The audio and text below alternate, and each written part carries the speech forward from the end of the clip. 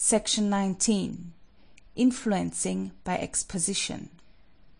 Speak not at all, in any wise, till you have somewhat to speak.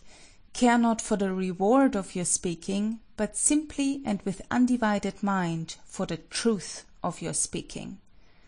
Thomas Carlyle, Essay on Biography.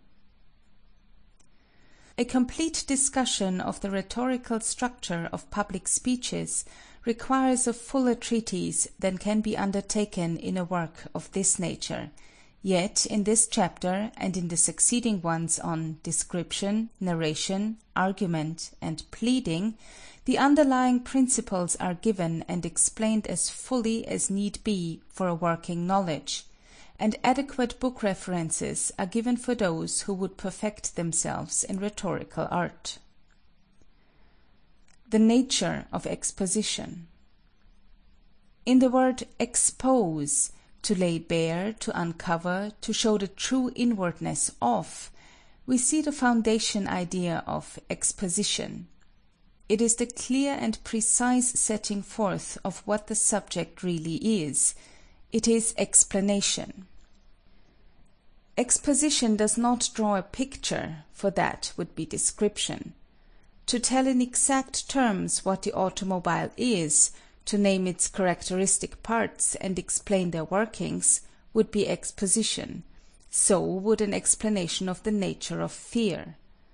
But to create a mental image of a particular automobile, with its glistening body, graceful lines, and great speed, would be description, and so would a picturing of fear acting on the emotions of a child at night. Exposition and description often intermingle and overlap, but fundamentally they are distinct. Their differences will be touched upon again in the chapter on description. Exposition, furthermore, does not include an account of how events happened. That is narration.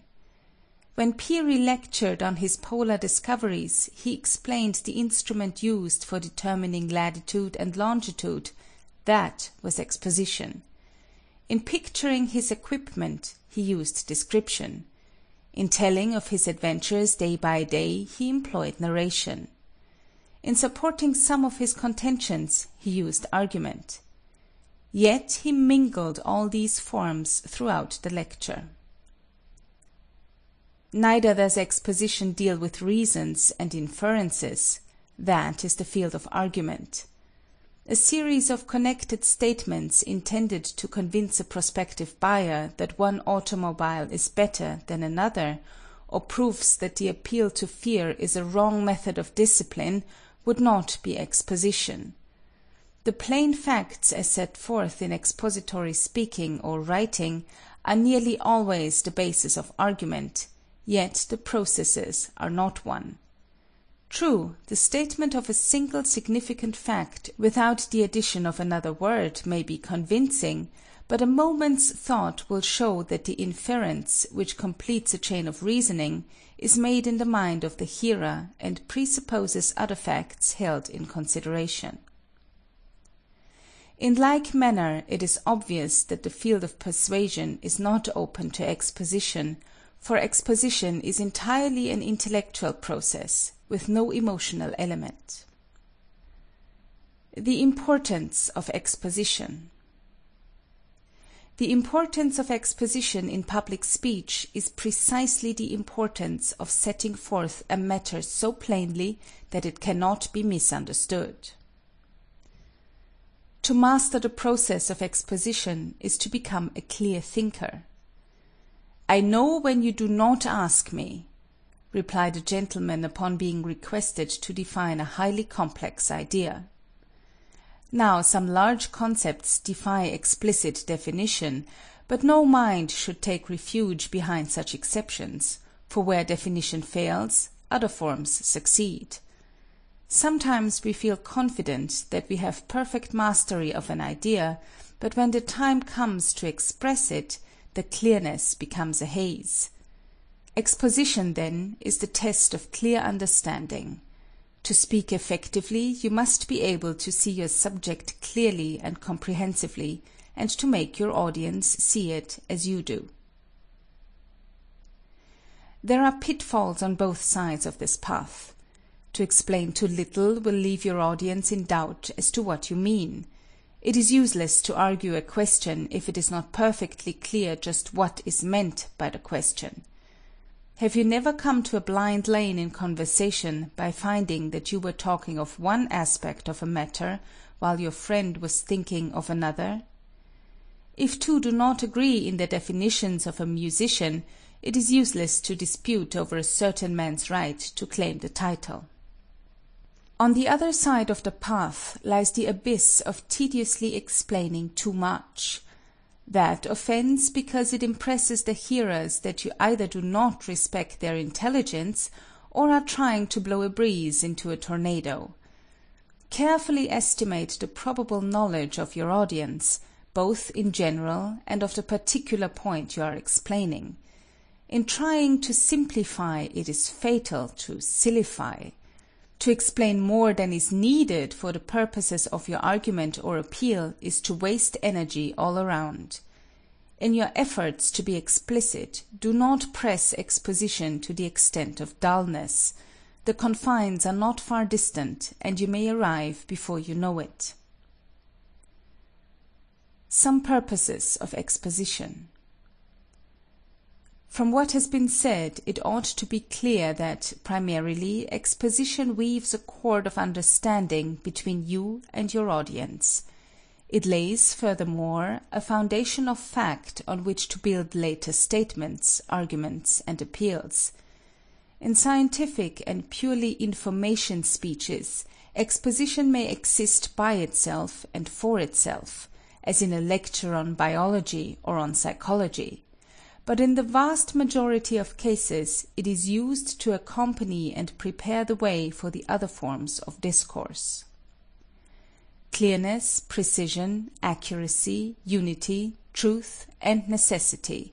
These must be the constant standards by which you test the efficiency of your expositions, and, indeed, that of every explanatory statement. This dictum should be written on your brain in letters most plain, and let this apply not alone to the purposes of exposition, but in equal measure to your use of the methods of exposition.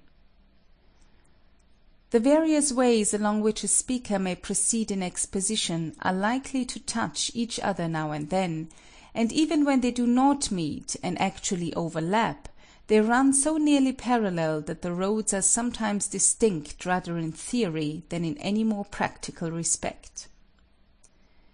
Definition, the primary expository method, is a statement of precise limits.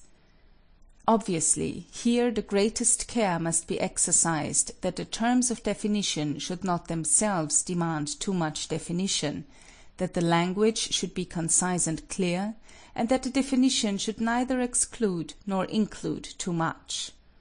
The following is a simple example.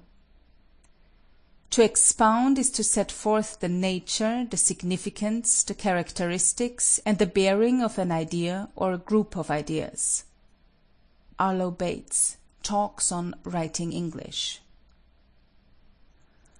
Contrast and antithesis are often used effectively to amplify definition, as in this sentence, which immediately follows the above-cited definition. Exposition therefore differs from description in that it deals directly with the meaning or intent of its subject, instead of with its appearance. This antithesis forms an expansion of the definition, and as such it might have been still further extended. In fact, this is a frequent practice in public speech, where the minds of the hearers often ask for reiteration and expanded statement to help them grasp a subject in its several aspects. This is the very heart of exposition, to amplify and clarify all the terms by which a matter is defined. Example is another method of amplifying a definition or of expounding an idea more fully. The following sentences immediately succeed Mr. Bates' definition and contrast just quoted. A good deal which we are accustomed inexactly to call description is really exposition. Suppose that your small boy wishes to know how an engine works and should say, "Please describe the steam engine to me." If you insist on taking his words literally, and are willing to run the risk of his indignation at being willfully misunderstood, you will to the best of your ability picture to him this familiarly wonderful machine. If you explain it to him, you are not describing, but expounding it. The chief value of example is that it makes clear the unknown by referring the mind to the known. Readiness of mind to make illuminating, apt comparisons for the sake of clearness is one of the speaker's chief resources on the platform. It is the greatest of all teaching gifts. It is a gift, moreover, that responds to cultivation. Read the 3 extracts from Arlo Bates, as their author delivered them, as one passage, and see how they melt into one, each part supplementing the other most helpfully.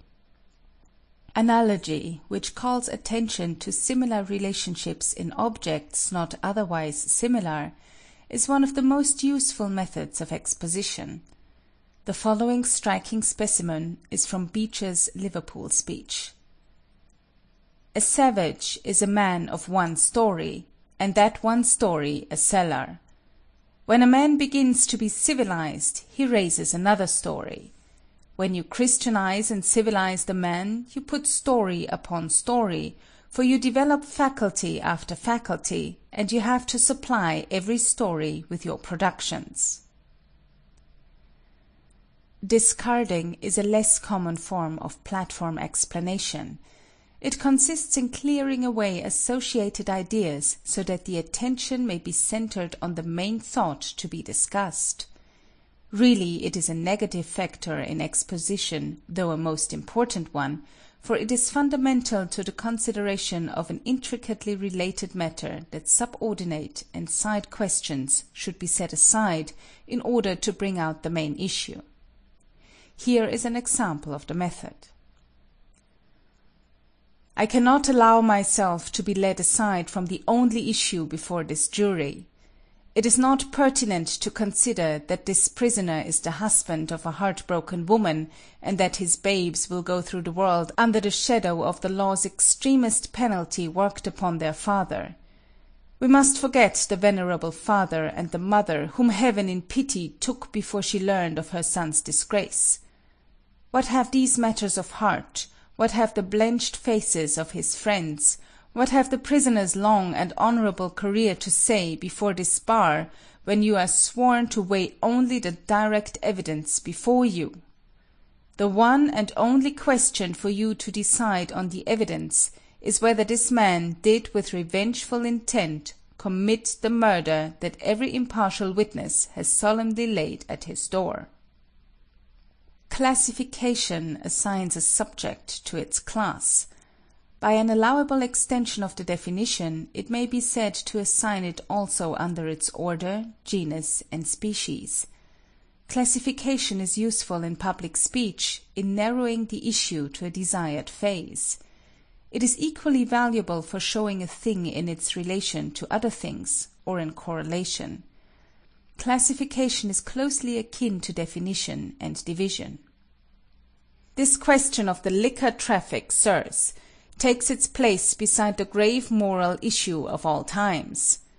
Whatever be its economic significance, and who is there to question it, whatever vital bearing it has upon our political system, and is there one who will deny it, the question of the licensed saloon must quickly be settled as the world in its advancement has settled the questions of constitutional government for the masses, of the opium traffic, of the serf, and of the slave, not as matters of economic and political expediency, but as questions of right and wrong. Analysis separates a subject into its essential parts. This it may do by various principles.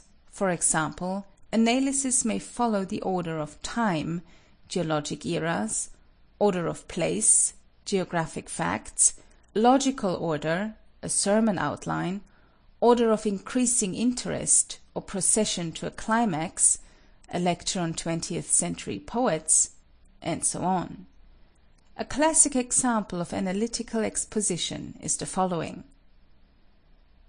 In philosophy, the contemplations of man do either penetrate unto God, or are circumferred to nature, or are reflected or reverted upon himself. Out of which several inquiries there do arise three knowledges: divine philosophy, natural philosophy, and human philosophy, or humanity. For all things are marked and stamped with this triple character, or the power of God, the difference of nature, and the use of man. Lord Bacon, The Advancement of Learning. Division differs only from analysis, in that analysis follows the inherent divisions of a subject, as illustrated in the foregoing passage, while division arbitrarily separates the subject for convenience of treatment, as in the following non-too-logical example. For civil history it is of three kinds, not unfitly to be compared with the three kinds of pictures or images. For of pictures or images we see some are unfinished, some are perfect, and some are defaced. So of histories we may find three kinds: memorials, perfect histories, and antiquities. For memorials are history unfinished, or the first or rough drafts of history, and antiquities are history defaced, or some remnants of history which have casually escaped the shipwreck of time. Lord Bacon, The Advancement of Learning. Generalization states a broad principle, or a general truth, derived from examination of a considerable number of individual facts. This synthetic exposition is not the same as argumentative generalization, which supports a general contention by citing instances in proof. Observe how Holmes begins with one fact, and by adding another and another reaches a complete whole. This is one of the most effective devices in the public speaker's repertory. Take a hollow cylinder, the bottom closed while the top remains open, and pour in water to the height of a few inches. Next, cover the water with a flat plate or piston, which fits the interior of the cylinder perfectly. Then apply heat to the water, and we shall witness the following phenomena. After the lapse of some minutes, the water will begin to boil, and the steam accumulating at the upper surface will make room for itself by raising the piston slightly.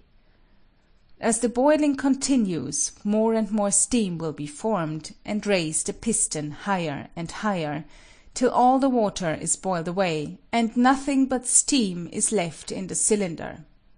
Now this machine, consisting of cylinder, piston, water, and fire, is the steam engine in its most elementary form.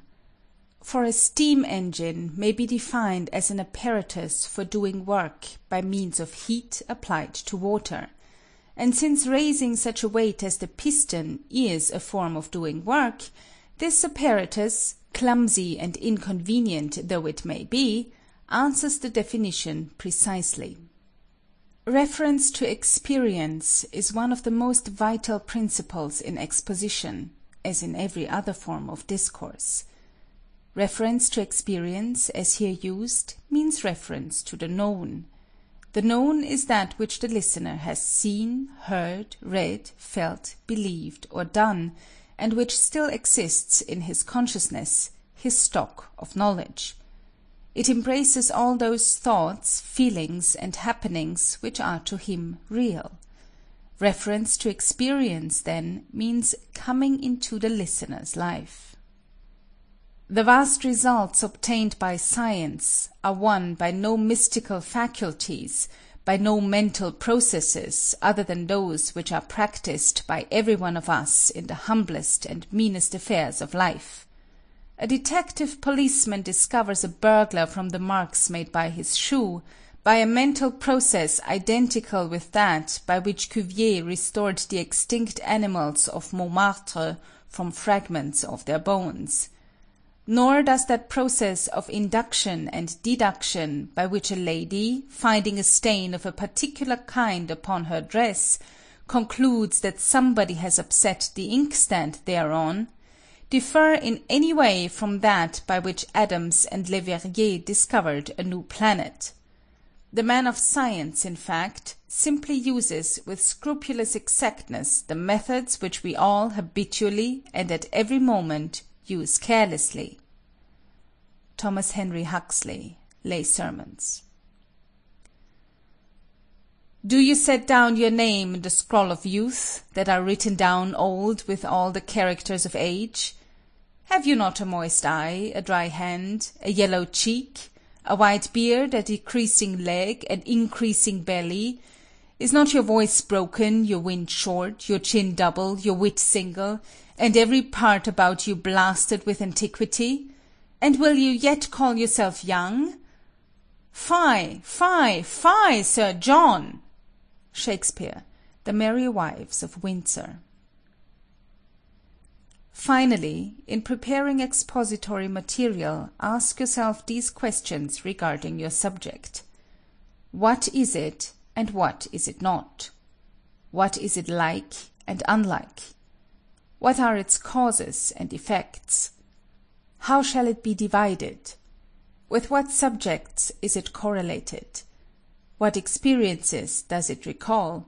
What examples illustrate it? Questions and exercises. 1. What would be the effect of adhering to any one of the forms of discourse in a public address? 2. Have you ever heard such an address? 3. Invent a series of examples illustrative of the distinctions made on pages 232 and 233. 4. Make a list of 10 subjects that might be treated largely, if not entirely, by exposition. 5. Name the 6 standards by which expository writing should be tried. 6. Define any one of the following: A. Storage battery. B. A free hand. C. Sailboat. D. The big stick. E. Nonsense. F. A good sport. G. Short story. H. Novel. I. Newspaper. J. Politician. K. Jealousy. L. Truth. M. Matinee girl. N. College honor system. O. Modish. P. Slum. Q. Settlement work. R. Forensic. 7. Amplify the definition by antithesis. 8. Invent 2 examples to illustrate the definition of question 6. 9. Invent 2 analogies for the same subject of question 6. 10. Make a short speech based on one of the following: A. Wages and salary. B. Master and man. C. War and peace. D. Home and the boarding house. E. Struggle and victory. F. Ignorance and ambition. 11. Make a 10-minute speech on any of the topics named in question 6, using all the methods of exposition already named. 12. Explain what is meant by discarding topics collateral and subordinate to a subject. 13. Rewrite the jury speech on page 224. 14. Define correlation. 15. Write an example of classification on any political, social, economic, or moral issue of the day. 16. Make a brief analytical statement of Henry W. Grady's The Race Problem. 17. By which analytical principle did you proceed? 18. Write a short, carefully generalized speech from a large amount of data on one of the following subjects: A. The servant girl problem. B. Cats. C. The baseball craze. D. Reform administrations. E. Sewing societies. F. Coeducation. G. The traveling salesman.